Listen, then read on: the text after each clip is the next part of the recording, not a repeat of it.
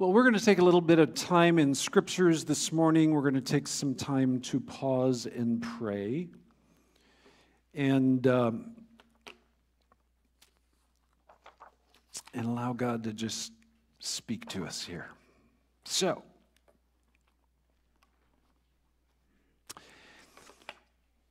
we're going to talk about prayer, and in addition to that, there is an information, it's what we're just calling 3 years through the Bible. And one of the things that we are aware of, we've had leaders that have gathered and had conversation. Some of the places that God is taking us as a church family, we know that we're going to need to get a little bit just better rooted and grounded in the truth of God's Word, as well as get close to Him in prayer. So we're asking the entire LCF family if you will join us on a 3-year journey. Isn't that crazy? It's like what? Going to college, 4 years, do it in 3 years, whatever. The Bible's a big book, but if you go ahead, all those books that are in that one book, but if you just, kind of reduce it down to about a chapter a day, and that's what we will be doing for 3 years, and we'll make it all the way through the Bible. And I want to invite you, but not just invite you, I really want to exhort you to come and join us. Because this is kind of a corporate and a group declaration that will just say, God, we want to really dig down deep into your word. So many of you have read through the Bible, some of you numerous times, and maybe you read all the way through the Bible last year. I know on New Year's Eve, it was my morning of reading chapter 22 of Revelation. Oh, what a marvelous chapter. But today I'd like for you to read Genesis chapter 1. And you've got that handout. You can keep it there. We'll find other ways to communicate with you. And generally, you're going to have a daily or a weekly devotional that will come out in midweek that's going to take some of the things that we've been reading about and really inspire you of how to apply these things into your life. So Genesis chapter 1, we're going to start in the beginning. Would love to have you join us. Tuck that away, whether it's in your Bible, whether it's in your pocket. I don't know if you need to put this on the mirror in your bathroom. I don't know, wherever you do your Bible reading, you have it in that place. Come with us on the journey. It's going to take us deeper into who He is. So I want to talk with you today about prayer. Jesus used these words, and when you pray, read this aloud with me, would you? And when you pray, do not be like the hypocrites, for they love to pray standing in the synagogues and on the street corners to be seen by others. Truly, I tell you, they have received their reward in full. But when you pray, go into your room, close the door, pray to your Father who is unseen.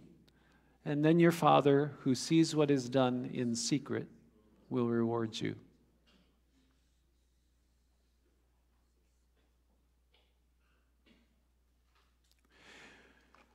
A little bit farther into the message, we will head to the thoughts from this passage of Scripture.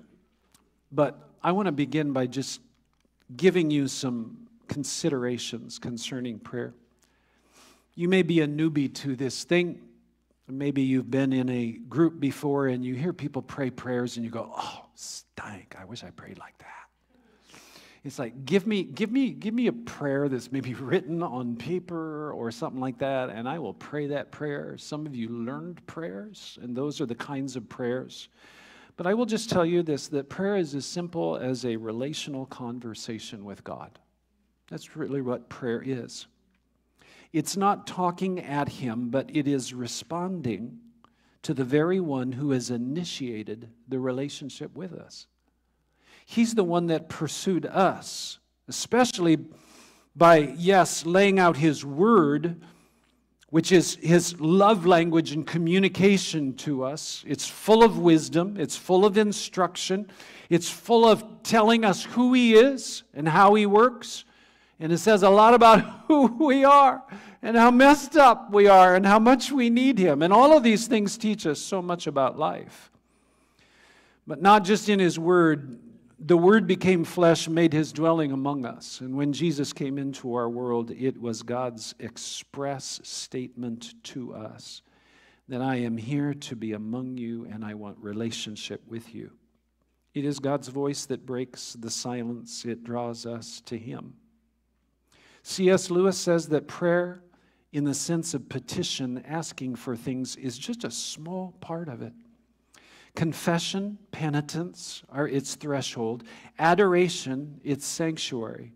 The presence and vision and enjoyment of God, its bread and wine. God wants to have a relationship with you. So he wants you to come and he wants you to have conversation that declares who he is, but also comes to him and asks for things. In addition to that, it comes to him and declares how much we need him. And also in this conversation, part of it is there are times that we're just still before him and we let him speak to the well of our soul with whispers. Sometimes he speaks to us in word pictures. And many times it's just in these thoughts that you know are not your thoughts.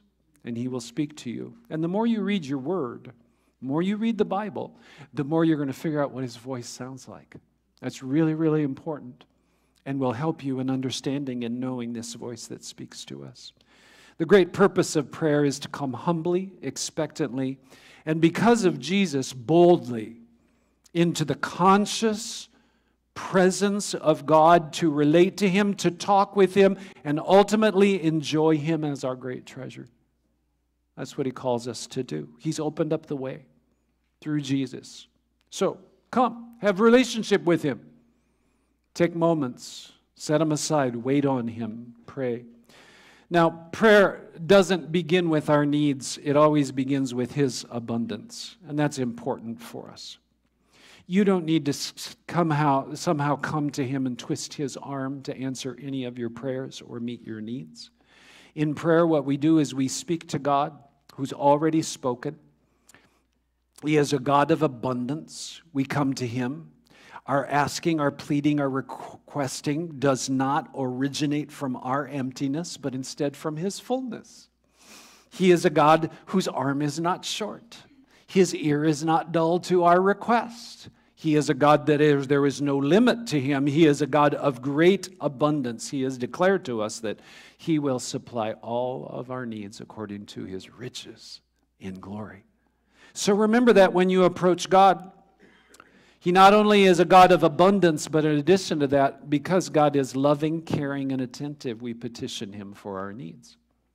He is more ready to hear you than you are ready to approach him in prayer. Okay? His ear is bent toward you. It's the next chapter, but Jesus in that Sermon on the Mount, Matthew chapter 7, verse 11 says, if you then, though you are evil, know how to give good gifts to your children, how much more will your Father in heaven give good gifts to those who ask him? Jesus is explaining. There is a God who is loving, he's attentive, he is caring. And so when we come to him, all of our needs, whether it's for ourselves, our family, our friends, our world, he is more than ready to hear us when we come and approach him in prayer. It's good to know. He has abundance, but he also cares deeply, and so he's ready to act. Now, first and foremost, prayer is orientation of life, rather than the particular practice and pattern. Everything that we do is dependent on God, because prayer is part and parcel of an ongoing relationship with God. In the book of Acts that talks about what these early followers of Jesus were like, after Jesus ascended into heaven, he poured out the Holy Spirit upon them. But that book of Acts doesn't accent the particular times and places of early church prayer, but instead it tells us in these broad sweeping ideas of they were so oriented in their lives toward God. In Acts chapter 1 verse 14 it says they all joined together constantly in prayer. Paul talks about in Romans 12, he charges the church not to specific prescribed habits to be constant in prayer, he says. Just be constant in prayer. In Colossians chapter 4, Paul says to continue steadfastly in prayer. In 1 Thessalonians 5:17, to pray without ceasing. And in Ephesians 6, verse 18, to be praying at all times in the Spirit and with all prayer and supplication. Now, sometimes it seems really strange to be praying to one that we do not see. And sometimes we have real questions of, I don't know if that prayer got much higher than like here. But what the Scriptures promise is that there is a God who loves to hear the prayers of His children. And if you read recently Revelation, you will find that there's a marvelous bowl that is completely full of the prayers of the saints. Not one of them has escaped our God. And so this orientation of life where I need God to come through for me. I am dependent on Him. I need Him to help me in my parenting skills. I need Him to help me in my job. I need Him to change my life. All of the needs, everything that you have need of, there is a God that He longs for you just to be dependent on Him. So orient your entire life. Orient your family. Do it toward prayer. Pray with your children. When your children have needs, pray with them. Please don't use prayer as a hammer to come down on them when the discipline issues take place. I've seen some parents that do that, and I always thought that really isn't fair. It's like, now we're going to really bring God into this issue, and He's been watching, blah, blah, blah, blah, blah.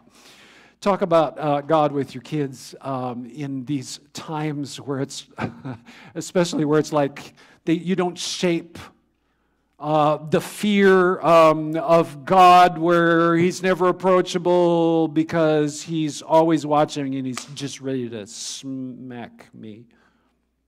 Now, He is a God of judgment. That is true. But He longs for repentance and for us to come to Him. And lead them in ways that you can maybe say, how about if we talk to God about this? What do you think He wants to hear from you? You want to talk to Him? And then I'll talk to Him. Orient your life toward prayer. As Christians, we develop habits of life, habits of grace, spiritual discipline, and the spiritual discipline of prayer. It's important for us to find regular time and place. We pray by ourselves, we pray with other people. Now, Jesus had talks specifically, we'll talk more about this, to go to this closed room, this closet. Go to your room, and there you pray. It's a devoted time. It is a place. Prayer should be scheduled, but prayer should also be spontaneous. So it's okay to pray in the car. If you're driving, keep your eyes open. It's okay to pray at the table. It's okay to pray. You pray in between appointments. You pray beside the bed. You pray through Scripture in direct response to God's Word. So we worship God. We give Him thanks. We ask. That's all a part of our prayer lives. We learn to pray by praying and by praying with others. And we discover that praying regularly with others can be one of the most enriching adventures of your Christian life. So I want to challenge you. Pray without ceasing. You have God's ear. He promises that He will be attentive to us. So make the most of it. Make the most of it, would you? In orientation toward life, what I would like for you to do, we got out an email. We're catching up with the holidays. Trying to. But we're into a new year. We're heading into Bible reading. We're heading into a week of prayer. You're going to be getting some morning devotionals from us that will, every day this week. There's one that was sent out this morning, but it's going to focus you in on one of the great prayers in the Bible found in the book of Acts chapter 4. It's written by a guy named Luke. He writes a gospel. He writes the book of Acts. If you just go word content, right around 1/4 of the New Testament was written by Dr. Luke. He was a close companion of the Apostle Paul, and he hung out with the disciples a lot. And he writes out in some very technical doctor words about the story of Jesus. Now, he tells of the account in Acts chapter 4, where John and Peter, in chapter 3, there was a man, he has been lame from birth. He was born crippled. He would have been positioned outside of the temple, one of the gates that would lead into the temple, and on a daily basis he would beg. And that's how he would support himself. Peter and John run into him one day. Have you ever wondered, surely Jesus would have seen this guy, and why did Jesus never heal him? Maybe he walked by and says, I think I'll leave this one for Peter and John. And there he's there, and he asks for alms, and Peter says to him, listen, silver and gold I do not have, but what I have I give you. In the name of Jesus Christ of Nazareth, rise up, walk. And the man got up. I learned as kids' chorus, he went walking and leaping and praising God. He went walking and leaping and praising God, and it caused quite a commotion. And the Bible says that as a result of it, as word gets out, this church is growing even more. 3,000 were converted on the day of Pentecost, and now somehow there's another 2,000 men that have been added. So it speaks of 5,000 men by the time we get to end of Acts chapter 3, who are followers of Jesus, and that doesn't count the women in that count, evidently. So, but it's happening, and as a result, religious leaders are concerned, and so they come and they arrest Peter and John and put them in prison overnight. And they have conversation with them the next day, and they do their best to threaten them. They do their best to shut them down from preaching in the name of Jesus, and especially talking about this resurrection issue. And on their release, they did not beat them because they were afraid of the people. So they released them, but they threatened them strongly. And these were the same ones who killed Jesus. But on their release, Peter and John went back to their own people and reported all that the chief priests and the elders had said to them. And when they heard this, the church, and we're not for sure, there's not 5,000 men and women in any way that are gathered in a room. Is this the upper room? Is this the leadership team? We're not exactly for sure. But as they welcome back with Peter and John, and they're excited that they've been released, but they begin to pray. When they heard this, they raised their voices together in prayer to God. I wonder what that sounded like. What do you think that sounded like? I think there was some real boldness. Now, there had to have been a number of different things that were prayed, but it's like Luke goes ahead and gives a summary statement of what was being prayed as together they raised their voices and prayed. But here's what they began to pray. Sovereign Lord, they said, you made the heavens and the earth and the sea and everything in them.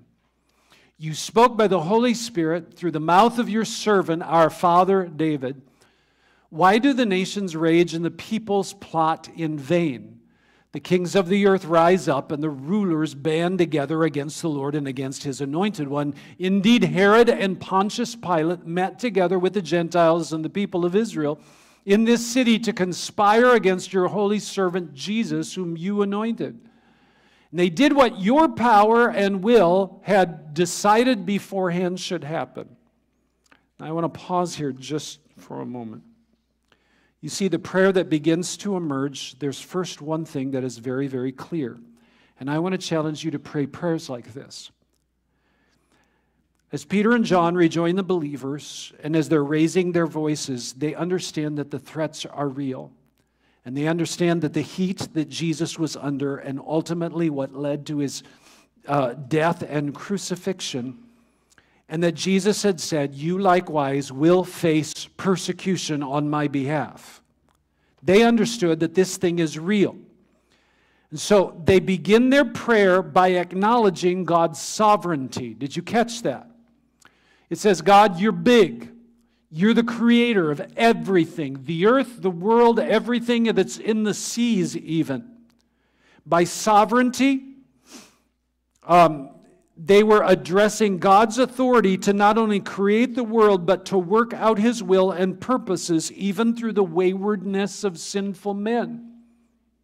So what they understand is this, that here you have a forefather of ours, David, and centuries before, he writes and he tells the story, yes, the Anointed One will come, but when He comes, nations will rage.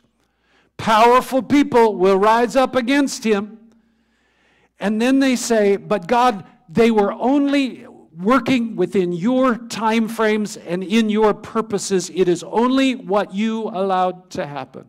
It has been predetermined by you, O God. And I want you to think about that, and I want you to pray these kinds of prayers.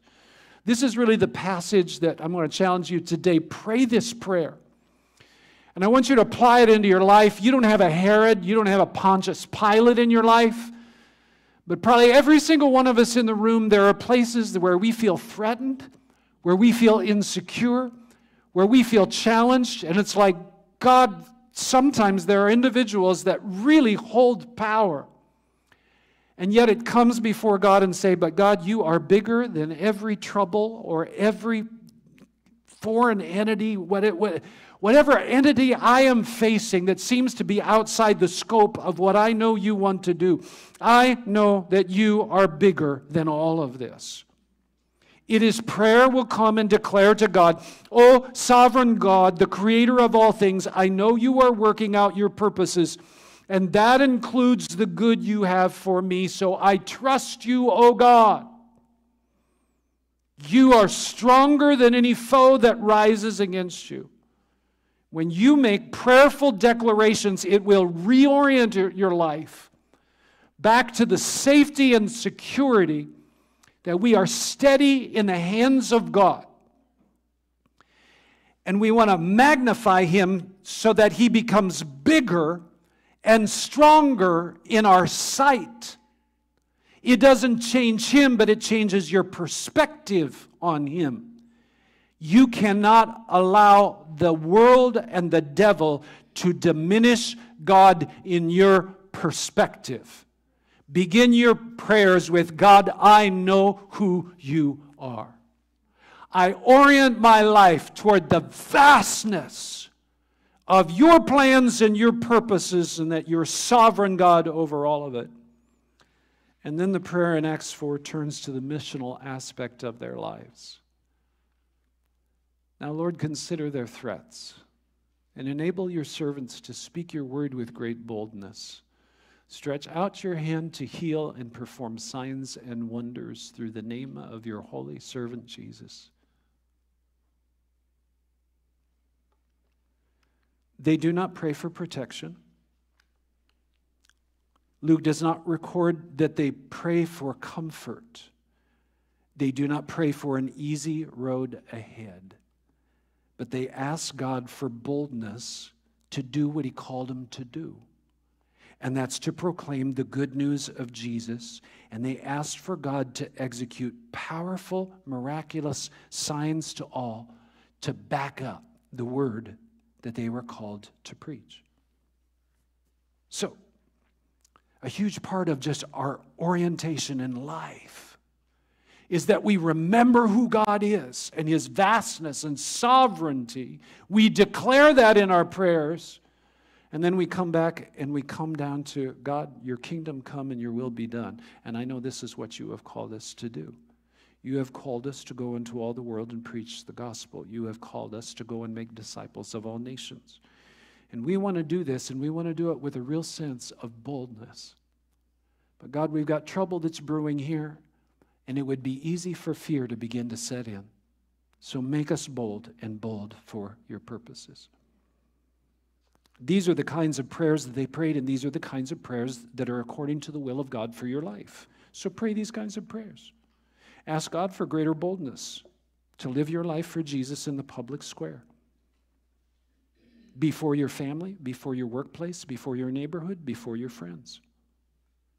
Ask God for boldness to have loving conversations with people, and also for boldness to demonstrate His love through simple service, kindness, loving people, paying attention, It's amazing the kind of platform you can have if you will just pay attention to people.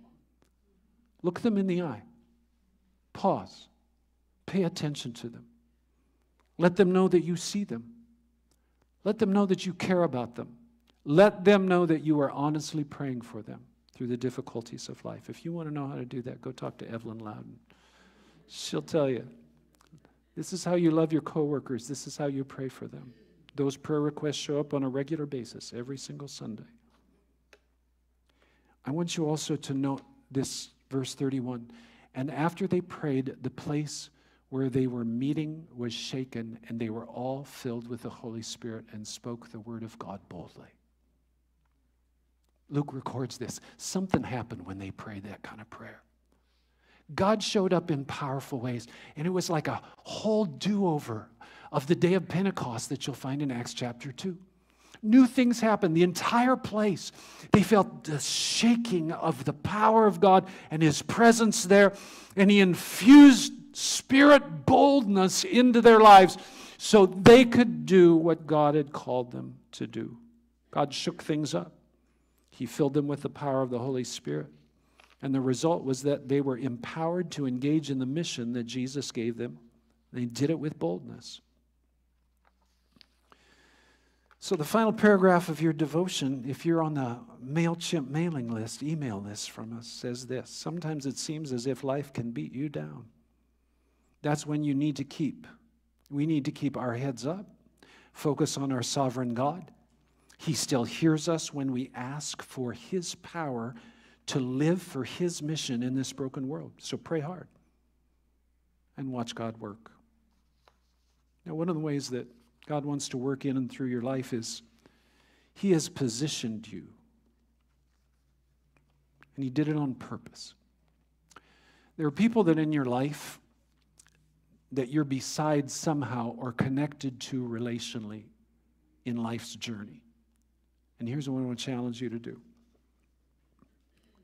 There are people who need to hear the good news of Jesus. Only God can transform their lives. There are people who need to find their way home to God. And here's what I want you to do. I want you to join me. This entire year, in considering who are those individuals, write down their names, and pray for them on a regular basis. Make it a daily commitment, if at all possible, to pray for them and to ask God, how do you want me to pray for them, but how do you want me also to serve them, to love them, and then be ready to invite them in some way to some kind of gathering, whether it's here at Life Christian Fellowship, I don't know what it might be, but to extend an invitation for them to join you in a spiritual journey. And as you pray, let's just see what God will do. I had an amazing experience at the men's conference that there are some individuals that I've been praying for. And during one of the songs in the worship setting, I had a real, anyway, it was an image in my mind's eye, and I knew it was from the Lord. But I saw those individuals in a different way, and I saw them with the light of the glory of God upon them. And as I saw that image, and I kind of paused of like, God, what are you saying? And I really sensed it's like God wants them in His kingdom, and He fueled me to pray for them in new ways that I knew their faces would be turned toward God and would see the light of the gospel and really come to know Him in a real, deep, meaningful way. And I started journaling it. I sat down, and I wasn't taking notes from the speaker, but I just started journaling the image that I saw as fast as I could. And then I started to journal a prayer, and I said, God, forgive me, because as I've prayed for these individuals, I have not seen them in this kind of light. When I've prayed for them, I've seen this for them to come to you as difficult and as almost impossible. And now I'm praying for them, but I'm praying for them in new light, because it's light of, I know how much Jesus wants to shine into their lives. And I sit back and go, oh, it's just a matter of time. But my eyes will behold it when they come to know him. And their faces are turned, and the glory of God comes upon them. It's just a matter of time. Because of the goodness of God when he sent Jesus to be their Savior. And I'm trusting him for that. Before we head to the communion table in just a moment, and we'll do that shortly, but I'd like for you to go ahead and jot down some of the names of individuals that you know that they need to be here at the table because Jesus laid down his life for them as well. And we're going to move toward a matter of prayer. Musicians, come on back, would you?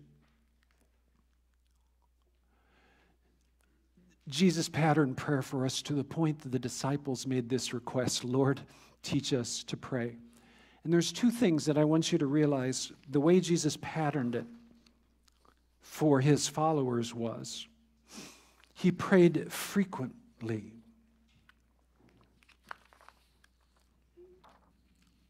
Jesus dismissed crowds and he went on mountainsides by himself to pray. Luke tells us that Jesus often withdrew to lonely places and prayed. Mark 1 tells us very early in the morning while it was still dark, Jesus got up, left the house, went off to a solitary place where he prayed. In Luke 6, it says that one of those days Jesus went out to a mountainside to pray, spent the night praying to God. And then he came back and he called his disciples. 3 times in Gethsemane, Jesus went away and prayed. Often, Jesus would pray, and he would do it not as a display of righteousness, but he did it privately. He champions the cause of closet prayer. It gets this name from Jesus' famous Sermon on the Mount, those verses that we read. You see, praying in earshot of others had reward to it. Jesus spoke of religious leaders and said they pray, but they pray to impress you and to lay out an image to you and to solicit respect from those around them. It can be easy to slide into impressing others as the driving motivation for our praying with others, for others, whether it's our length, our tone, our topic, our mood, our word choice. We can choose them carefully to produce certain effects in our human hearers alone.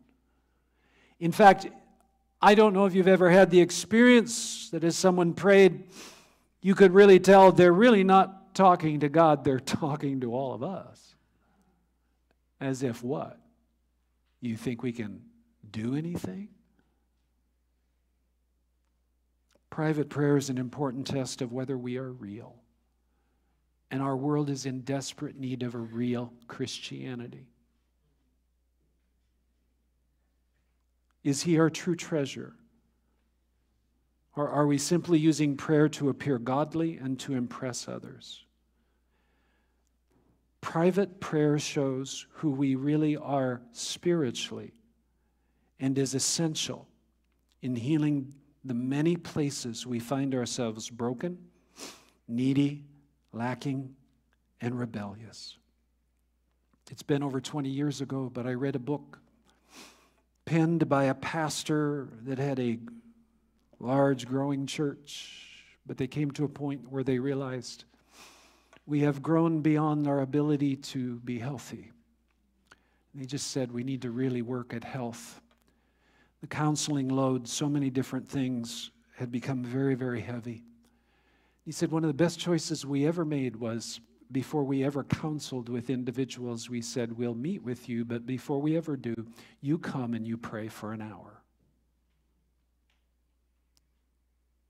And most of our counseling appointments, he said, never happened.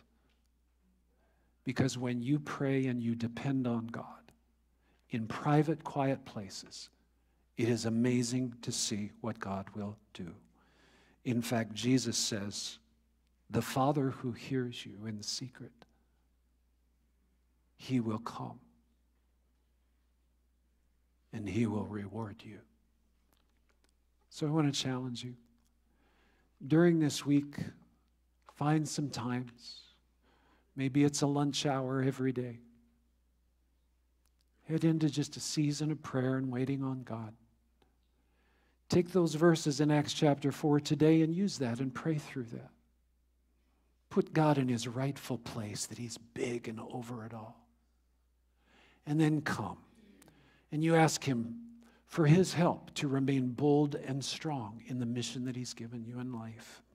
This is what he calls us to. Be people who humble ourselves before him and we pray.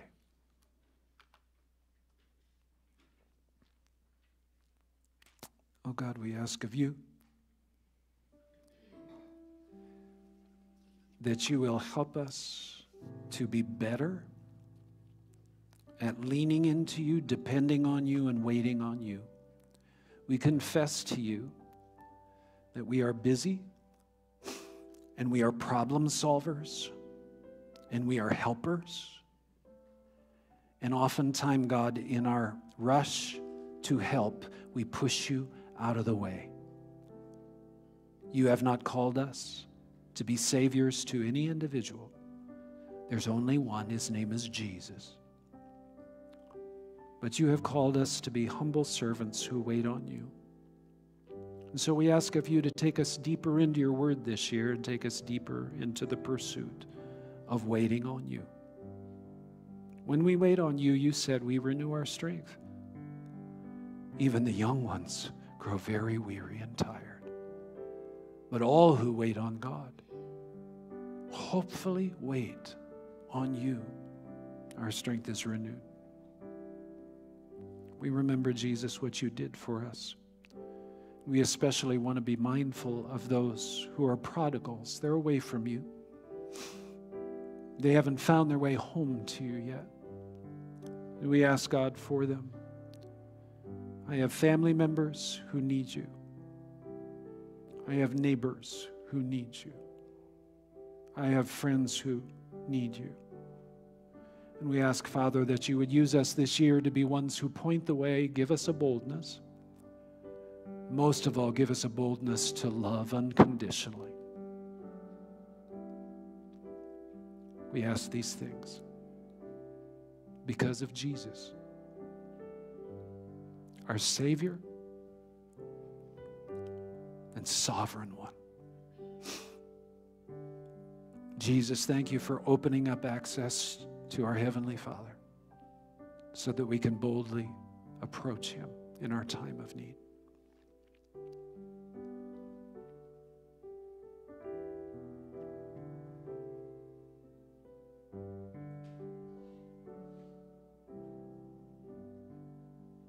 We need you, Lord.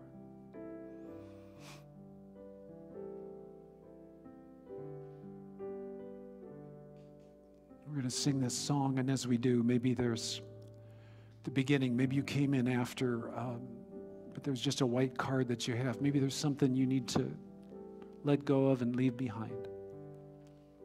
There's a cross in the back. You can jot down what it is. It can be just one simple word. There's some push pins in the back. Leave it at the foot of Jesus. In just a moment, we'll receive communion. I need those who are serving to come down to the front.